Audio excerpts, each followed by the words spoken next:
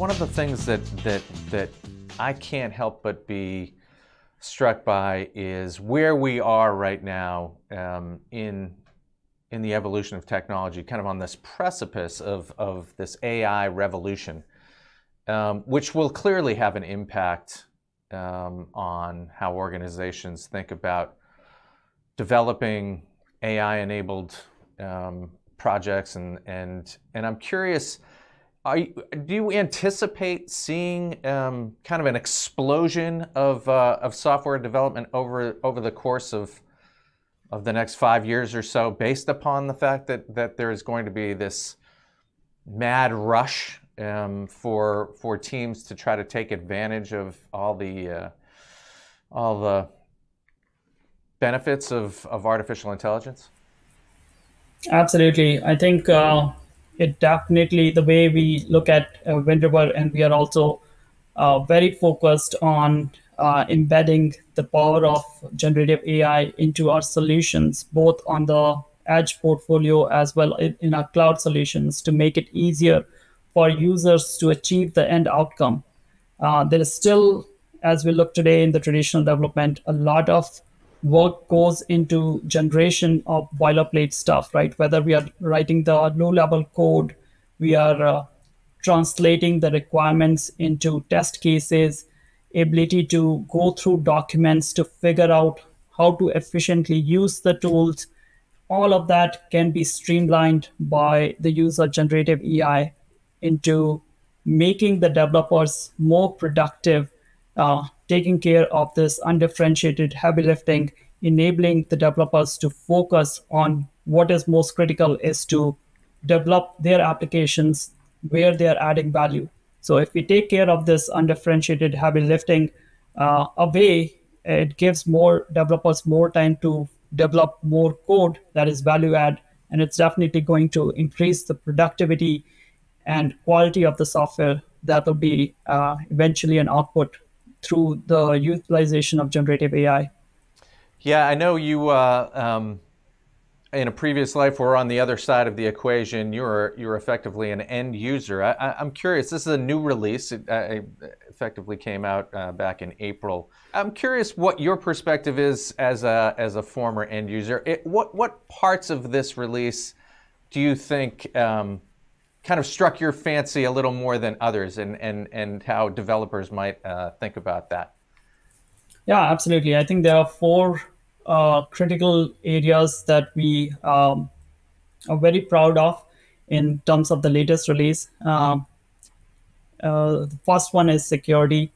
We have made incredible amount of progress in improving the overall security posture of the platforms through a unified adoption of role-based access controls to ensure we are A, compliance with industry standards, and B, we provide a cohesive experience for our users to utilize the platform without being able to, without having without discouraging them to bring their sensitive intellectual properties, knowing that everything on the platform is protected and tightly controlled by access policies that they defined.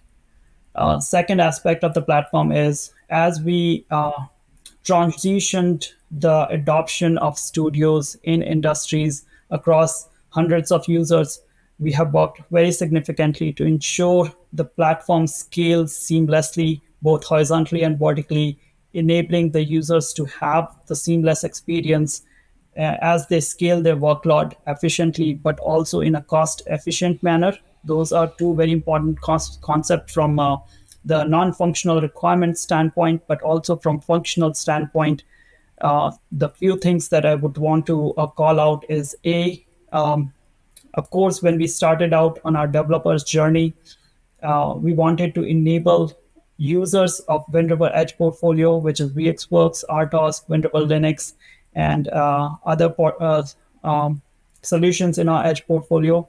So they are definitely the first citizens in our platform, but we have expanded the capabilities of platforms, and we have already seen customers utilizing the platform beyond Winterval Edge portfolios into developing custom flavors of RTOS or custom flavors of Linux, Android operating systems, and applications for these platforms. So that definitely expanded the horizon and the impact that studio can make across the development journey. And finally, I think the very important thing that we have realized is not just providing the tools, but also improving the onboarding journey for users. So it becomes day one onboarding becomes seamless. We have worked significantly to reduce the hurdle in day one onboarding of developers onto the platform. Those are the four things I would like to call out, Doug, that we have done in the latest release of Studio. Nitesh, great job. It was quite an education for me, and I'm sure Wind River is going to have some great success with this new release. Again, we'll put up on the screen one more time how best to go and connect with the folks at Wind River to talk more about the Studio Developer. And yeah, we look forward to keeping track of everything that Wind River is doing here at Solutions Review, as we have throughout our history. I think we're not quite as old as you, but best of luck for the upcoming for the remainder of the year, and very well done today on the presentation. Thank you, Doug. Appreciate it.